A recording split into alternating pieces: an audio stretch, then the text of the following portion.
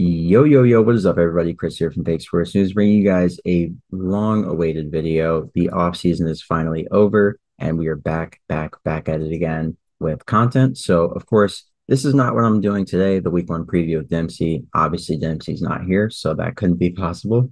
So that's the next video that you guys will see on the channel. Be sure to check that out. And if you haven't already, be sure to go show Dempsey's channel some love. Like, comment, subscribe. Great dude. And, the content duo. So can't say enough good things about them. And be on the lookout for that video. The vibes are back and the duo's here laughing and doing what we usually do. Another announcement, I have made a GPT. So yeah, as some of you guys may or may not know, I am a developer. In addition to everything else I do, I'm VP of marketing in my regular job. But I also have a lot of skills as a developer. I'm near certified, Postman certified, and I'm a full stack developer. So I'm pretty experienced, done a lot of work with AWS, been to a few of their AWS Summit events since I was like 16. So I've been doing this for a while. But anyways, I'm putting out a GPT, compiling all the stats that I've collected since Modern Warfare. So over the last 5 years, I've compiled all the season stats as the seasons have gone along. And you guys know I'm an analyst, so I'm going to upload those to the GPT, all of my information, and yeah, go from there. So if you guys need an indexed version of all the season stats from Modern Warfare on, I have that. And I'll be training it with tournament placings as well. So yeah, it'll be a comprehensive guide for looking at past performances from players, either stat-wise or in terms of just their tournament play, where they've placed. The placings will be spanning from the CDL and the CWL era, pre-CDL, of course, but the stats, in-depth stats will just be CDL on. That's the only time I've been tracking it. So with all that out of the way, let's get right into the actual video, which is the way too early CDL power rankings made by yours truly. Hope you guys like this graphic. If you have any feedback on ways I can improve it or things I did right or wrong, please let me know. And of course, kicking it off with the number one spot on the list. I'm not biased at all, but I have Atlanta Faze up there. I think adding Draz into the fold, former world champion with LA Thieves in 2021, 2022, as well as just the team sticking together, that core three of Cell, Abizi, and Simp. They've never let up on the league. They've been the number one seed literally since the inception of the league, those three. So looking at their league placement last year, let's go to the legend first so I can explain everything in this graphic. So the CP equals the 2022-2023 season champs placement for that team. The league placing of the 2022-2023 season is the LP. The M1 equals the projected seed for Major 1, where I think the team will become Major 1. And NA just means they didn't qualify for champs. So there's 4 teams to follow in that slot. So looking at our second ranked team in our way too early power rankings, we of course have the Toronto Ultra. Their champs placement was second. They placed second overall at champs. They got absolutely mollywopped after beating New York Subliners in the winners finals. If you guys haven't seen those highlights, those of course are on. What's the key to success? Why did they wasn't even put up a fight there? Yeah, we knew what they were going to come out and do. We know how they play. Shut down Hydra. Team's pretty ass, so. The pressure mounting. Can the young rookie do battle? No! I don't believe. I appreciate you guys. No one could have shoved me down today, I guess. I don't think they could. Yeah, I just feel amazing right now. Hey, yeah, you're on top of the moon, bro. Congratulations here. Let me scoot on down, move on down to the end. Can I get a whoo? The Bulldog is here. And I want to just take this time, firstly, let me just ask you, Kismet, just talk your talk, bro. How you feel about this one right now? I'm gonna keep it cool. There was an interview, he talked his talk. I let the gameplay speak, and it was a flawless sweep. And you can go and look there. I have highlights from the grand finals. I have highlights from winners finals. I have highlights from every series of champs. So if you miss anything there, or if you just want a recap of how the vicious ass beating of the Toronto Ultra took place after all that shit, the scrap we talked, then you know where to go. Your boy got you good and ready for that. So looking at their league placing, the Toronto Ultra are 4th on the overall standings. And this season, I think they're going to be number 2 seed pretty much all year long. Similar to Cold War, they held that number 2 seed pretty much all season, and they finished as a number 2 seed, I believe. Pretty sure they did, if not, Subliners did. So looking at Subliners, speak of the devil, They finished champs first. Obviously, they are a 2023 world champions, excuse me. And Hydra is our reigning MVP from the subliners. So they were just a dominant team. They won 3 events, and they were the de facto best team, even though it can be argued how good of a team they were given the major 5 grand finals against Faze or major 4, whichever one it was, where it went down to game 7. And if Celium looked a different way, maybe Faze wins 2 chips that year, and maybe the rest of the year looks different. But anyways, they placed third overall in the league. They had a great season. They were very consistently one of the better teams. And I've been placing third at Major One. I feel like Toronto and FaZe are just a step ahead. But Toronto, they were right there. They could easily win this event and just usurp everybody and restake their position as a top team. Defending world champs, hard to argue that they couldn't be seen as a top team coming into this. It's just, FaZe being consistently the best team of all throughout the CDL always. It's just hard to go against these guys. Their average placing for the season, standing wise, is 1. Like, they've never placed below first. So, consistency wise, just hard to put those guys in anything but first in most cases, right? And we haven't seen anything. So, that's the easiest call of all time. Looking at our next team, we have Optic Texas. They placed 5th, 6th at champs. They had a rough champs. This team, I will, in the sake of transparency, just say they've been having a rough go of it in scrims. They lost to Temp's team, which is a challengers team, and they've just been not looking dominant like they were in years past. So, of course, looking at their league placement, they were the 2nd seed overall last year. They had a lot of points, hell of a lot of points. They played really well all season. That's why they were the number 2 seed going into champs. And then my projected seed for them going into Major One at the end of qualifiers, I feel like they'll be the 4th seed. They have some tough matchups.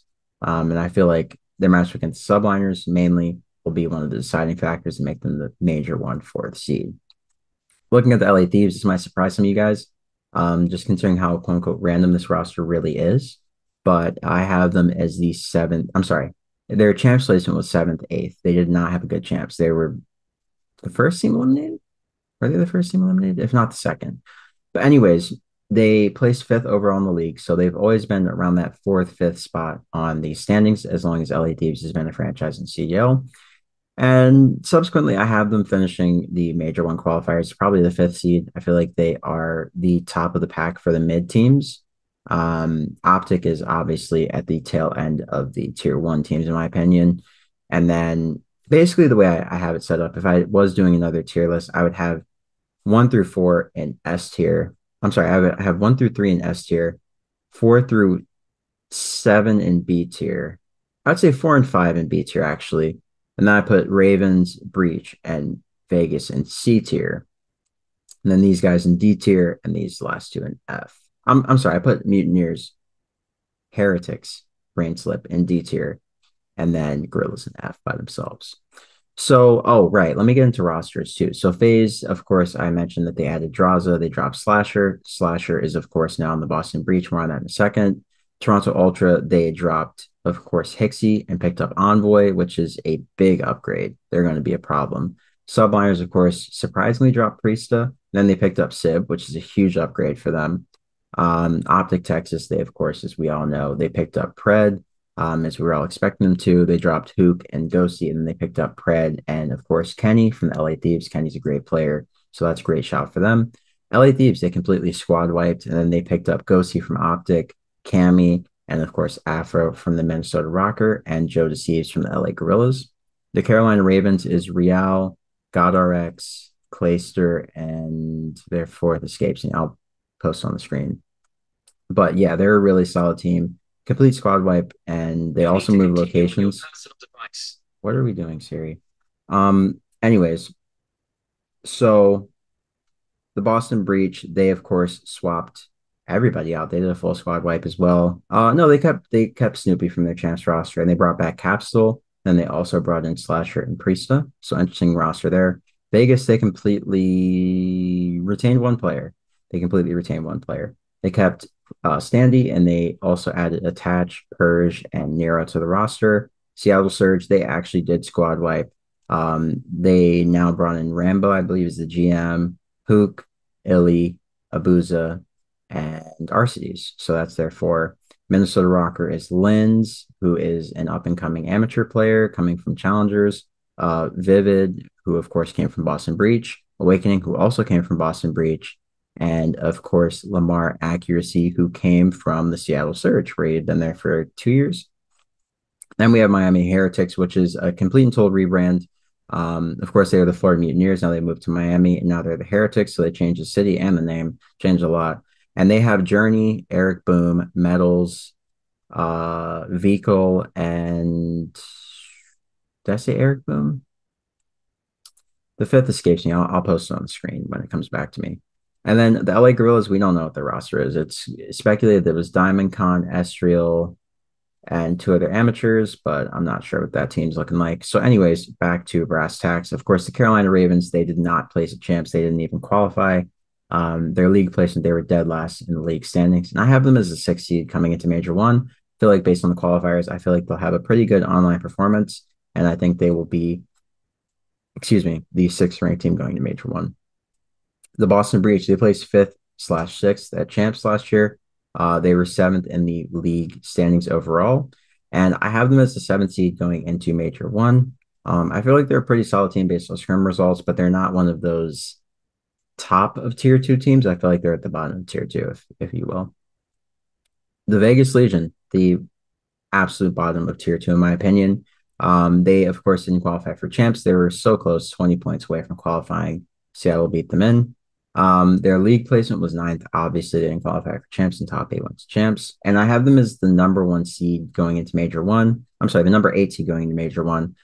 That team, I don't know what to expect from them. I feel like this Purge guy will be pretty good. Imagine like he wins Rookie of the Year, and like I look back at this and I'm like, but yeah, I feel like Purge will be really good. I feel like Attach, Standy, of course, you know what you're getting from them, and Nero is Nero, great player. So I feel like that team will be very solid, but I do think that teams with stronger compositions will beat them. So that's why I have them as 8th seed. I feel like they have a lot of upside, but it has to be seen. Seattle Surge, another team I feel like has a lot of upside, but just given recent performances from those 3 players, of course, that being Illy, Hook, and Arcides, I'm just not too sure of how much faith to place in these guys. This is really a proving season for all 3 of those players. They've had a lot of opportunities to prove themselves on not so great teams in some cases, and definitely in the case of Optic Texas, that team was just very fly by night, right? They didn't really have the chance to get the players they wanted, so it was just kind of thrown together. And Illy, it could be argued, suffered as a result of that. So looking at their champs placement, they were 4th place last year. That team of Pred, Sib, Mac, and of course, accuracy was great. Mac, of course, just taking some time off, I believe, so he's not even in the player pool this year. But everybody else is on a great team, apart from accuracy, who's on Rokkr, which I'm not too sure about. Respectfully, I feel like Rokkr could be good, but I'm not sure. Their league placement, they were 8th. Obviously, I said they were 20 points ahead of Vegas, and that's how they knocked them out of champs contention. And going into Major 1, I think they'll be the 9th seed. I'm just not too sure of how good the Seattle Surge team will be. I feel like I said, these guys have a lot of upside, but the consistency in the last few years is leaving a lot to be desired. Our next team, Minnesota Rokkr, just spoke about them a second ago. Vivid, Linz, Awakening, and of course, Accuracy. I have them as the 10th seed going into Major 1. Based on scrim results, I'm not too big of a fan of this roster. I'm not sure if it'll really gel or if they'll have to blow it up post Major 1 or 2, but my honest feeling is that this team doesn't make it very far because this comp just seems like it's not going to work for a number of reasons. I feel like Wake and Accuracy kind of play similar. Like Wake is not that much of a super fast mobile flex player, so I don't know. But anyways, we'll see how it goes. I have them as the 10th seed going into Major 1. Like I said, they play 7th, 8th at champs, and then they shifted the roster up a lot. They got rid of 3 players. They, of course, got rid of Beans, Kremp, and who else was their main AR? Awakening. Right. So, yeah, I mean, it's going to be an interesting year for Rokkr. I feel like they'll have to maybe make some changes, but I think they still have an academy team, so maybe they can dip into their own challengers little divot and farm some talent from there, excuse me, but not sure. We'll see. Miami Heretics, they didn't qualify for champs as the Florida Mutineers last year. They were the 10th seed overall. I have them as right. They're the 10th seed in the league placings in 2022, 2023. And I have them as the 11th seed going to Major One. I'm not sure what to expect from these guys. I know they just benched somebody. Maybe they benched, oh, Journey. That was the fifth person who I was forgetting. I think they just benched Journey for Eric Boom, maybe, but I could be wrong. But anyways, I feel like this team, with there being so many players on the roster, everybody speaking Spanish, and that kind of capping their ability to get great talent. There's only so many Spanish speaking players in the talent pool, so that necessarily means that this has to work out. Um, Not a big fan of that move necessarily. Having four players that speak Spanish means that primarily the next player that you pick up would also have to speak Spanish if you go to replace people from challengers and you don't just use the substitute. It was smart to field a 5-man roster, but if more than one piece is not great on this roster, then you have a really big problem on your hands. So enough like babbling. That's why I have him as the 11th seed. And looking at our last team in this ranking, the LA Guerillas, we don't even know what their four is, so I'm not even going to talk about that. They didn't qualify for champs last year. They were the 11th seeded team, and we weren't even sure if they were going to field a roster this year. The guard literally has one employee at this point, and it's the GM slash everything. And she's obviously going to be overwhelmed being one person in an esports org that needs so many employees. It's just gonna be a rough season for those guys. Hopefully they can do something and make an amazing story out of it. But as it stands, we don't even know their roster, and the season starts in less than 2 weeks. So respectfully, I have them as the 12th seed going Major One. Somebody's got to be the last seed. So yeah, guys, that's about wrap it up for me. Hope you guys enjoyed this video. If you haven't already, be sure to go back and watch some highlights from the last season. I got a lot of them there. And if you are looking for more content, I got some more content coming very soon. Of course, that video with Dempsey going over the week 1 preview. Be sure to show that some love when it does come out. And if you guys haven't already, be sure to like, comment, and subscribe to the channel. If you're brand new, go play around with that GPT. If you haven't already, I will put that in the description down below so you guys can go test that out. Give me some feedback on Twitter at Fake Sports for Fans. And yeah, let me know what you guys think about the season. If you have any differing thoughts about how you think the season will go or anything of that nature, be sure to let me know in the comment section down below. And if you did enjoy this content, be sure to share it with a friend. If you enjoy any of the highlights that will be coming soon, please, please, please share those with a friend. I really want to get these highlights out to as much of the community as possible. I just want to be a community resource as an analyst and really just, I just want to improve the space. So yeah, I hope you guys enjoyed this. If you have any suggestions for content, please let me know, and I'll catch you guys in the next video. Once again, this is Chris with Big Sports News, and I'm happy to be back. Hope you guys have a great morning, noon, or night, wherever you may be on this beautiful planet, and enjoy all of the COD as it comes up in these next few weeks. We are finally back.